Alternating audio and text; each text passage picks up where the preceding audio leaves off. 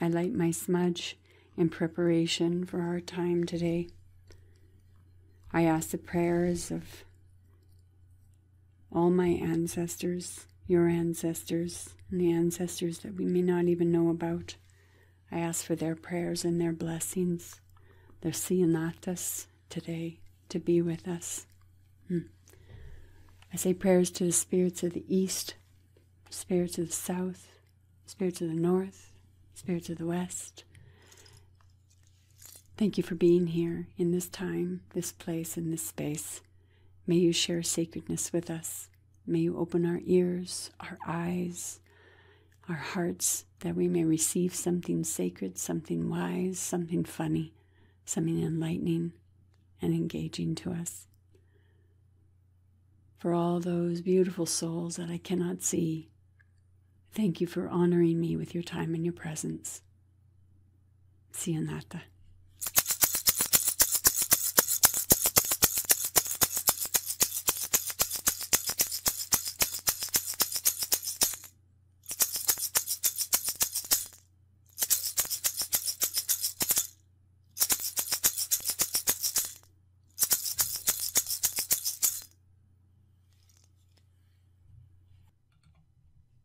What do I mean? What do I say? How do I pray? This is a time for us to spend together to talk about how I feel about prayer. What is prayer? What is the summoning of prayer? Prayer, in essence, for me, is that relationship between sacred and self. It's the relationship that is one of open listening, of open receiving. There are many different types of prayer. There are long prayers that have been passed down from generation to generation. There are prayers that are associated with different rituals, the calling of different spirits or various spirits.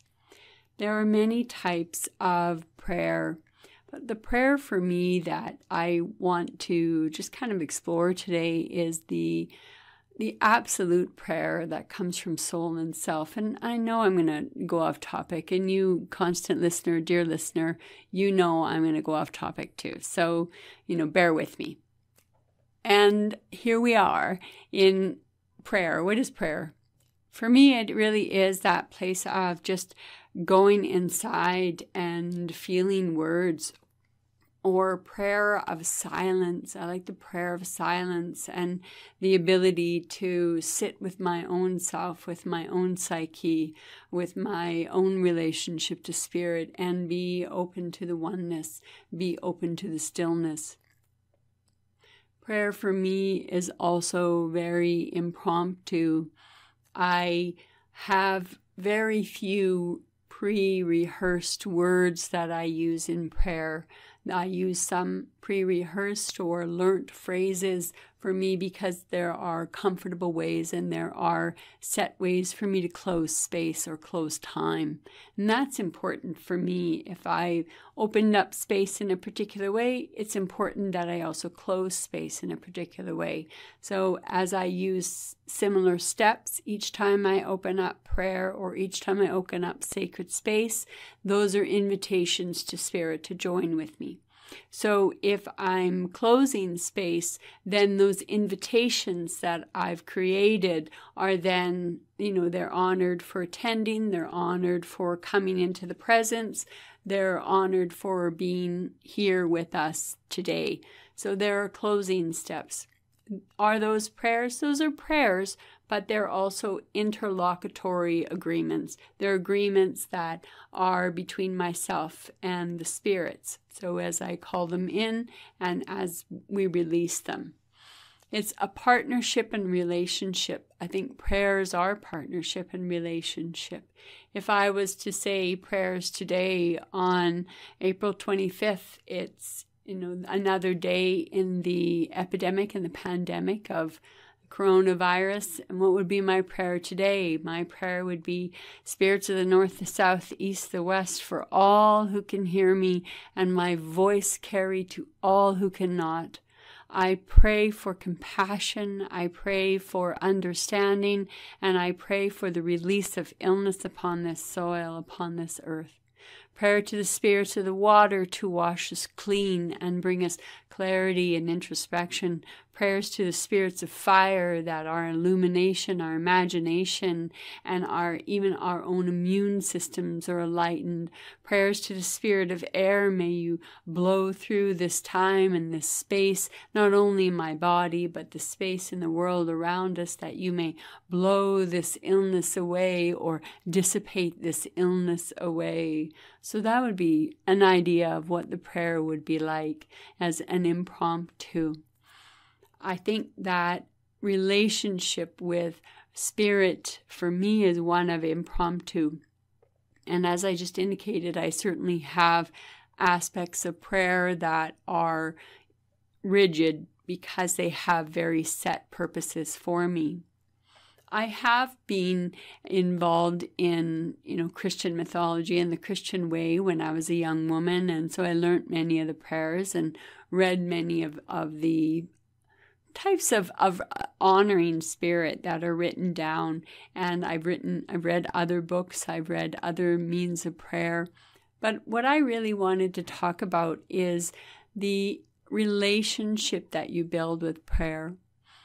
When we work with the medicine wheel, when we work with the 4 directions, the 6 directions, the 7 directions, the elements, whatever those elements are for you, every time that we move into an understanding of the elements we're working with, the spirits we're working with, then we have a better understanding of how they are in our life, how they show up, what their relationship to us is. So for me, in all of the years of praying to East, I pray to the aspects of East that resonate with me.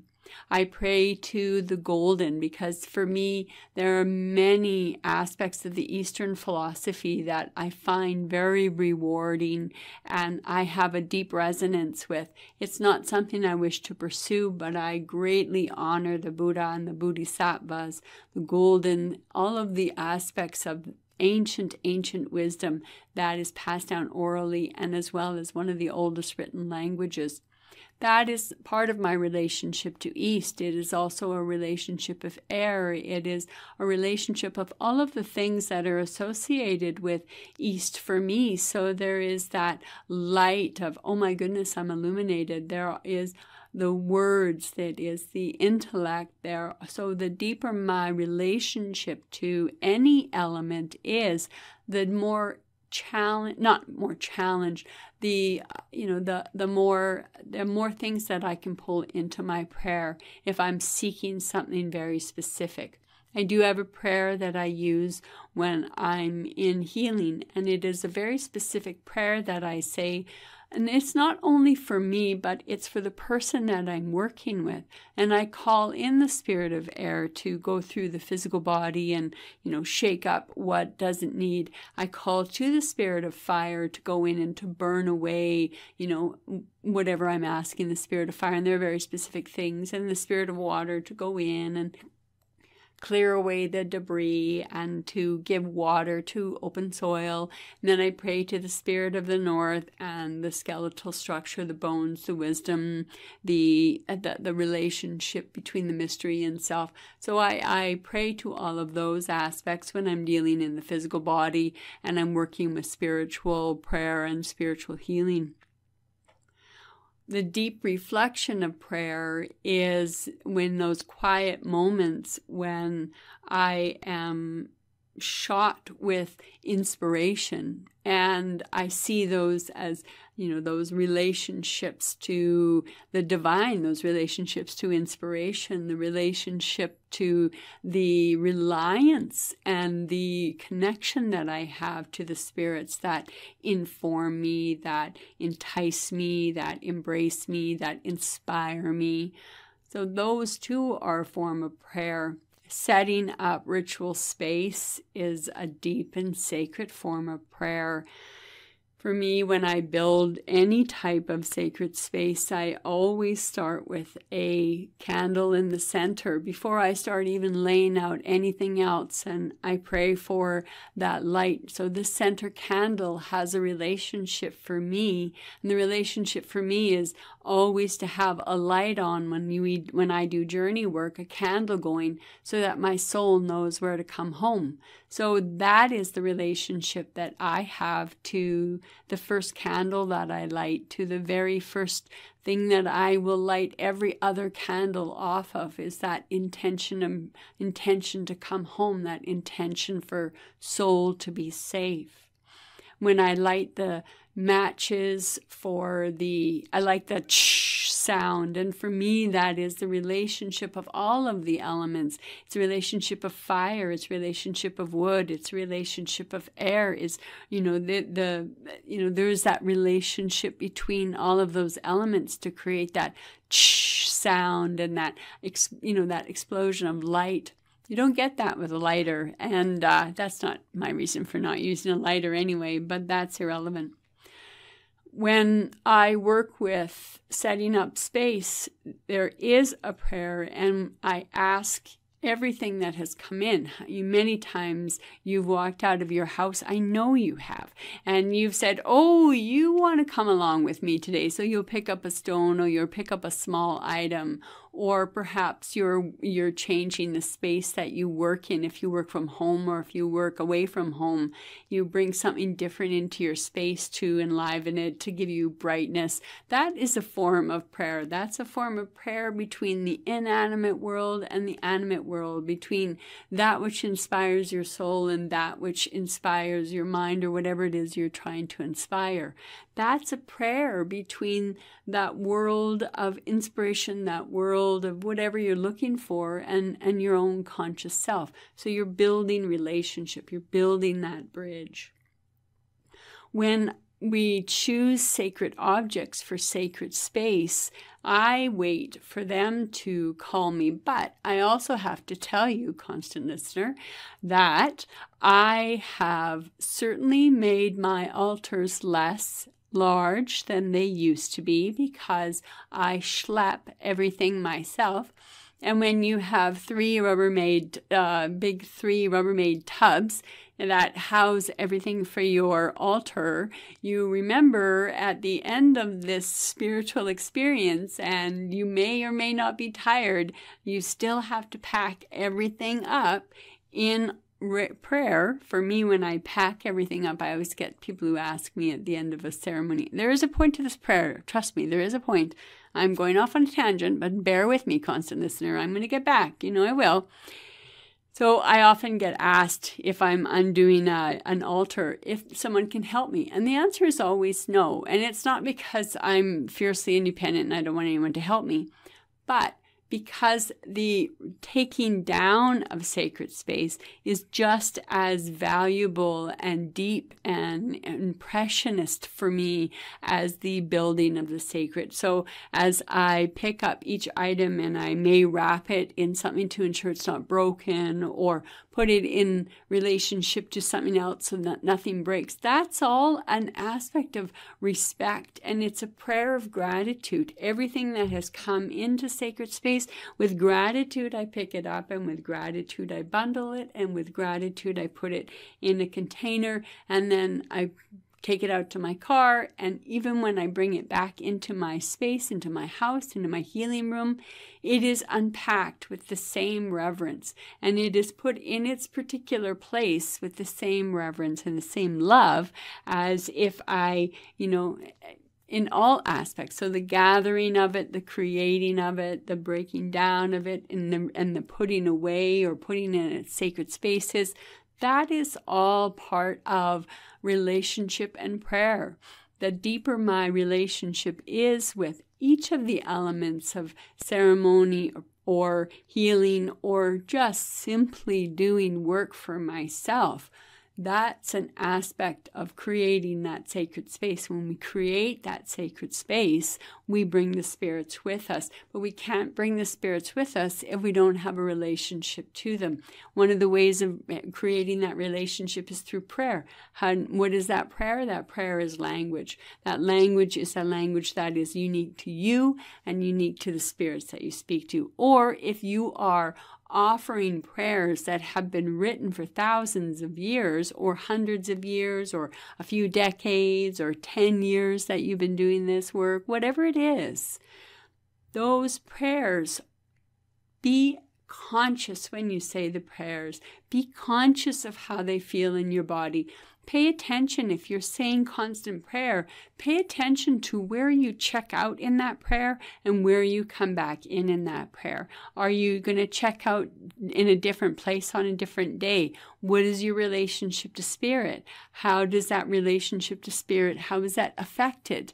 And how does that come into process and come into relationship? Those are the things that, I ask you to kind of reflect on in this place. So the prayer in itself is as individual as each of us is, and is as individual as where we are that day. So if you are saying a constant prayer and you are paying attention to where you come in or where you come out of your sacred space, don't chastise yourself, but pay attention and reflect on where you are in your relationship to spirit. If I'm doing journey work, which is a form of prayer for me, it's a prayer of exploration and a whole lot of other things, but there is absolute gratitude for spirits. And when I come out of a journey and I write out the journey in my journal, where else am I going to write it? Well, I can write it on my computer because quite a few of them are written there. But anyway, that's not the point of the story. The point of the story is this. The point of the story is even coming out of the journey, even writing things down, there are points where I sit and I reflect and I am in awe. I am in awe of how Spirit has spoke to me. I am in awe how Spirit has spoke to someone else. And I take that awe with me when I sit in silence, when I sit in prayer, when I sit in asana, and I reflect on how I am moved and how I move with Spirit. What is my relationship? What is the psychological language? What is the spiritual language that I'm speaking? These are all part and parcel to where I come from and how I got there. So I'm moving and I'm coming to and I'm coming back in prayer too. Prayer sends me out at the same time that it brings me in. So if I am concentrating on a particular, just nothing, sometimes just nothing, and I just want to be inspired, I just want to be held by Spirit, for me, just that going in, especially at this time when there's so much uncertainty, there is a lot of fear in the world. There are so many things that are going on in this time of coronavirus that sitting just by myself in my spiritual center refreshes me. It rejuvenates me. It rejuvenates me to sit with beings who have sat through more than even I can imagine, who have sat through even more than I can comprehend. It is the integrity of space that also helps to create integrity of prayer. That doesn't mean that I can't have a fully deep, funky, grand, and fucking amazing prayer in my car either. That doesn't mean that I can't be overwhelmed when I come to a place, and when I'm hiking, when I come up to a beautiful high vista and I think, wow, I am in this sacred space. And even that recognition, is that recognition a place of prayer? So I think that what I'm asking you to do, if you haven't done already, is widen your perception of prayer. Prayer is that end of day, thank you. Prayer is that repetitive asking for blessing. Those are prayers, but those are very conscious prayers. I want to ask you to really delve into the unconscious prayers, the unprepared prayer, the impromptu prayer, the self prayer, the relationship to you and whatever it is in prayer. There are other forms of prayer too.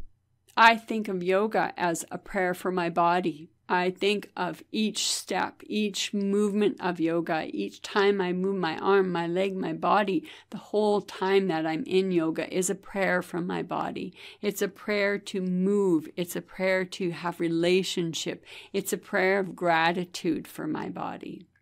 When I sit in this place with my rattle and I enjoy my rattle and I sit,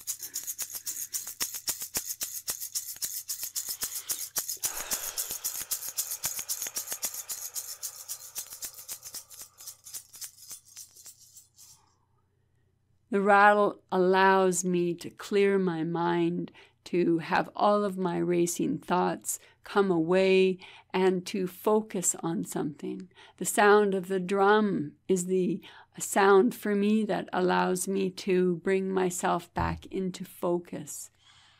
The world can seem really loud. The world can seem very chaotic. How do we go into place of contemplation, into place of gratitude, into place with relationship to spirit? How do we go there? Setting an altar space is a way to go there. And I talked about how I like to create an altar space or a sacred space. What do you do to create a sacred space? I know that many of you are artists, and I know that that for you is your prayer.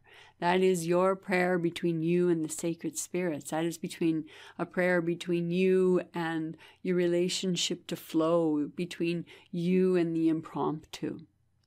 The writers, the singers, the songwriters who listen, the teachers, the inspired teachers who listen, who tune in to these words and who have tuned in maybe just because of the title of this, this podcast, this video is just because you are asking to explore prayer even deeper.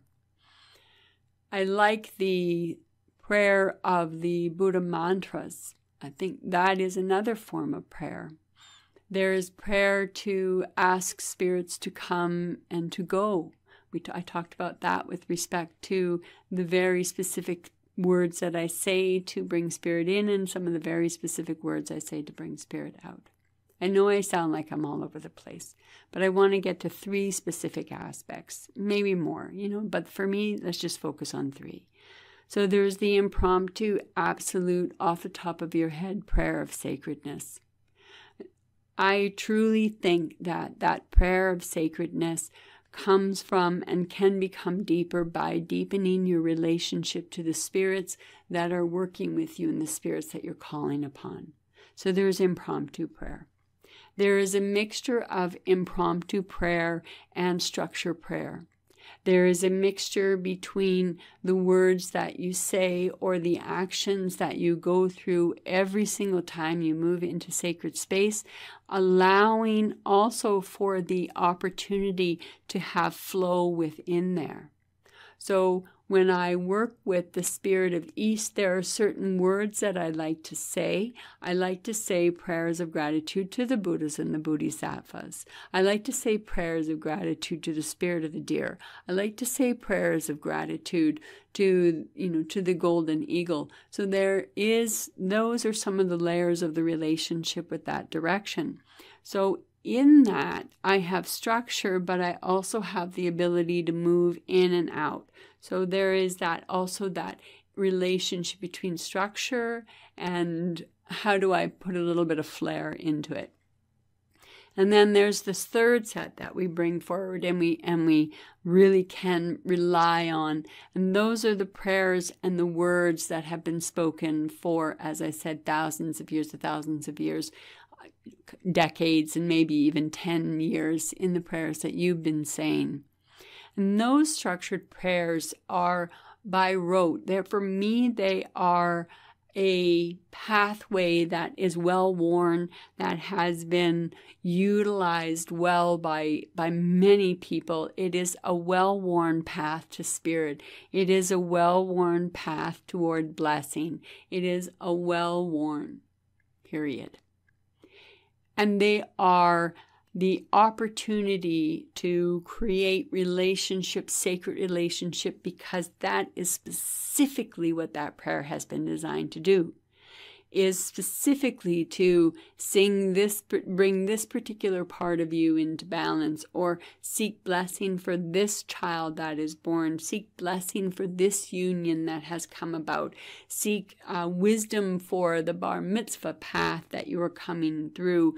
So say there are many types of very structured, with very intense reasons why. It is as if we move into the spirit world, there are very strong standing structures. Those very strong standing structures are there because for pre-human, all through the evolution of human, we have had aspects of self, aspects of sacredness, aspects of psyche, all moving and shared within the collective unconscious, all moving and shared in the spirit world. So we have signposts, we have structures that are genuinely created for a specific relationship. So in the spirit world, there is a prayer that would be, there is a relationship to water.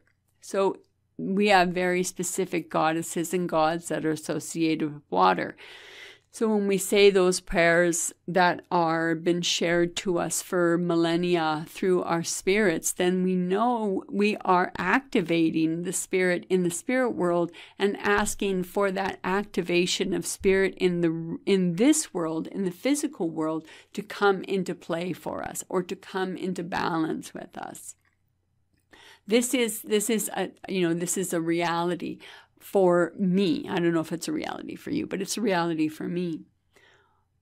When we have those absolute, they're not absolute as in they stand alone, but there are many ways around it. But when we talk about the different types of prayer, it's important to recognize, for myself, it's important to recognize there is value in everything. There is value in my impromptu prayer, because for me, it takes me deeply into spirit. When the words come off me and I say deep prayers to the spirits as I move through the room, or as I move through a circle, and I call in each of the directions in the upper world, the lower world, and the world of spirit, or the middle world, there, I feel that relationship. I feel empowered, and there are times when the spirits themselves overtake me, and in that way, the words that I say, I don't remember. I know they're inspired, and when I'm saying them, I think, wow, these are absolutely beautiful prayers. And that is the impromptu-ness. That is the ability to be as intuitive as you possibly, just open to the intuition and the relationship, the open-endedness and the flow of relationship with spirit. So we have different ways of recognizing, communicating, and being with spirit. Another form of prayer is yoiking, or singing, the speaking in tongues, the prayer, the glossolalia. That's another very deep and hollowed, very sacred form of prayer.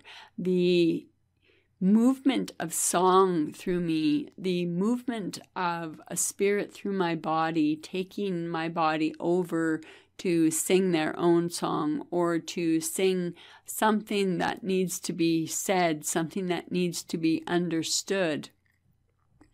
That is very sacred for me. That goes in the category of impromptu. That goes in the category of intuitive for me.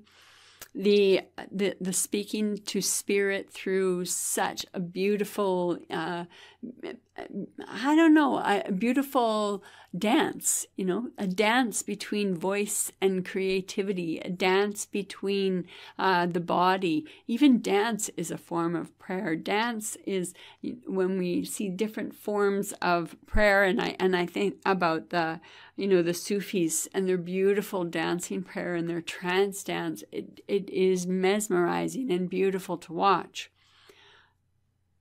So as you can see, what I think is that there are many forms of prayer. There are many ways to move with prayer. There are many ways to be in sacred space. Prayer it's just another form of communication, but it is such a deep form of communication. There are many different types of prayers. There are many different ways of praying. There are many different ways of accessing the sacred and accessing spirit. We know that because we've accessed sacredness and spirit in many different ways, whether you follow the path of shamanism, neo-shamanism, witchcraft, Wicca, Judaism, whatever your path is. There's more paths than I could possibly name. Truly, with all of the countries in the world and all of the ancestors in the world, there are so many different ways. The relationship between structures, you can feel a structure when I talk about, something being present in the spirit world and something being, in the collective unconscious, and a structure that you're here, that you're in your spirit and you're praying about, and you have that relationship because it's been building for, pre-human time to human time, and you're accessing it. So you're accessing all of those years, all time not measured, that beautifulness of time, that immeasurableness of time, that illusion of time, and to be able to tip into that and to grab onto that and to hold that as sacred. The songs I find sacred. The song that I like to use in the closing of prayer or the closing of any type of circle, is a prayer for the spirits to build. The song is actually a bridge. I can see a bridge building as I sing it for the spirits to cross back over. And that's the way that I end my ceremonies, and the way that many of the beautiful people that have celebrated spirit with me have helped me close spirit, have helped me close sacred space. Prayer is personal, and prayer is communal. Prayer is in community. There are words that we say as a community because they're ingrained in us. The word Amen in English is ingrained in us. For many years, I've used hi as a greeting. Now, for me, it is important to really bring home my own relationship to my spirits, and so there are just different words that we say. So Sinata is blessings to you. Setupwa is a word that means my prayer to you, my prayer of deepest prayer. There are so many words that can be used with setupwa, and that is a word from spirit. Setupwa, setupwa, setupwa. So when I'm praying and that word comes out, for me it is a word that bursts through my heart with so many complex and simple emotions at the same time. When I sing in prayers, or when I speak in tongues, in the tongue that is my spiritual language, when I use those words and I'm taken over, that is, I think, spirit praying through me. I'm not the one praying. I think spirit just punts me out of the way and uses my body, my voice, my mind in order to share what they wish to say. Yoiking is singing, spirit sings back to you. So whatever comes from you is directly the vocalizations of spirit. So sacredness and prayer come in so many different forms, come in so many different ways of expressing yourself, of building your own intimacy with spirit, building your own relationship to all things beautiful and natural. So I thank you for your time and your space and for giving me your sacred ear. And I appreciate everything about you and the space that you shared with me. Keep listening. If you have ideas for further podcasts, please hit me up. I'd love to hear from you.